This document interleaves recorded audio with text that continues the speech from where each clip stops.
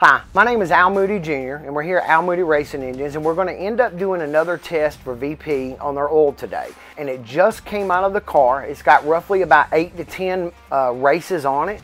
And what we wanted to do was to end up re-dynoing this motor and to do a teardown to inspect every component of this motor and how it's done and how it's held up on VP oil.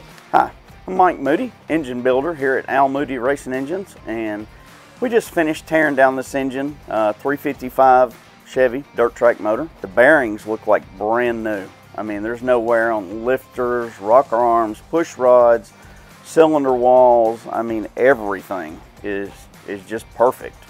And I would really recommend this oil to anyone who wants to protect their engine, because you're not going to find a better product, because believe me, we have tried everything on the market, and this oil is by far the best we've ever seen. I'm Tyler from Crockett Marine Engines. We build all offshore marine racing engines here and a lot of high-performance pleasure boat marine engines.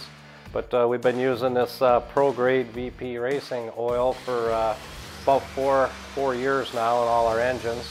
And what we have here is a 8.1 liter pro-charged marine engine that we just broke in with the VP break-in oil. Then we add the pro-grade 1550 oil in all these engines on the dyno. Phillip Oakley with Oakley Motorsports competition engines here in Owensboro, Kentucky.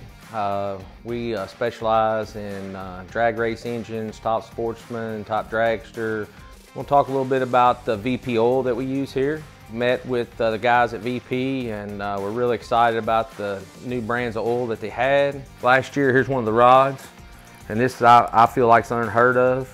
No bearing changes, 105 runs on this rod, and bearings look like brand new. We're proud to sell VP's products.